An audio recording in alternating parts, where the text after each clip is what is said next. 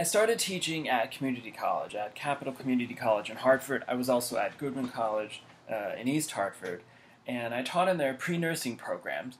And at Capital, I was teaching first-year biology and anatomy and physiology to the second-year students.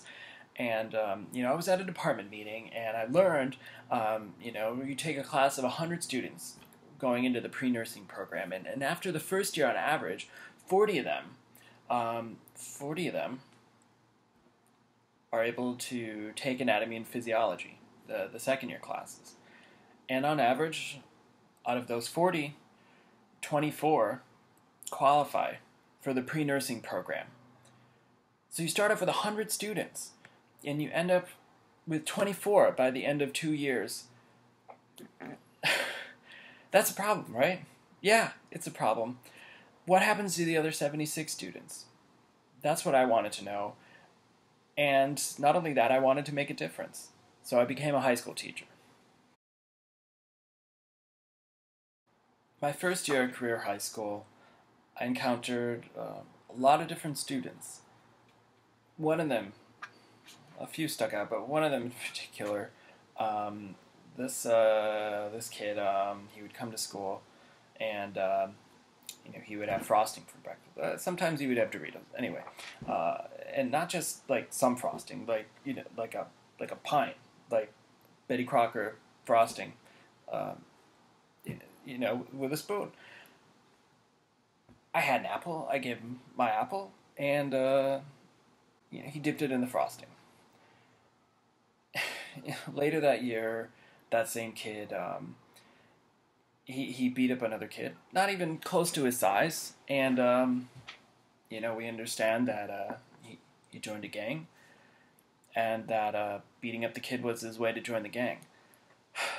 So that was disappointing, to say the least. Here I am trying to make an impact, and there's a lot of things that you just are really hard to deal with. Since I've been in New Haven, 3 people have really stuck out for me.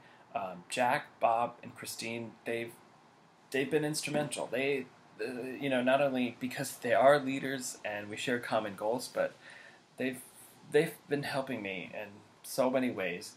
They treat me like an insider. They respect me. We're all working together. We're all working to improve outcomes for our students, and it's just so great to work with hardworking folks who don't compromise, and I look up to them. I feel like Sisyphus. In Greek mythology, there's this character named Sisyphus who's condemned to roll this stone up a hill, and it's a huge stone, and as Sisyphus gets to the top of the hill, he falls apart, and the stone rolls all the way back down, and then he's got to do it over and over again. He never gets it over the top of the hill. And, I feel like that's what we face. There's so many things that we're trying to address. And the only way we're going to do it better is if we work together.